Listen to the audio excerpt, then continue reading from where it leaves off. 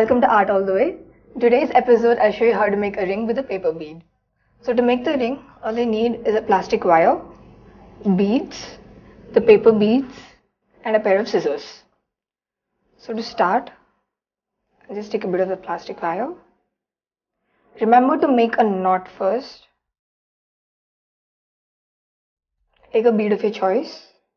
Make a knot after that. And start stringing the smaller beads.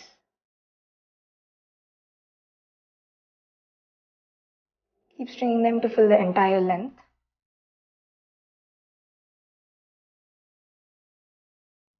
Now you'll know you've had enough beads once you measure it in your hand. Just check. I think it's perfect for my fingers. So next, you just loop it around and make a knot here. Once that's done, just cut the excess plastic wire. Make sure your plastic bead has a big hole so you can push in the knot inside the bead.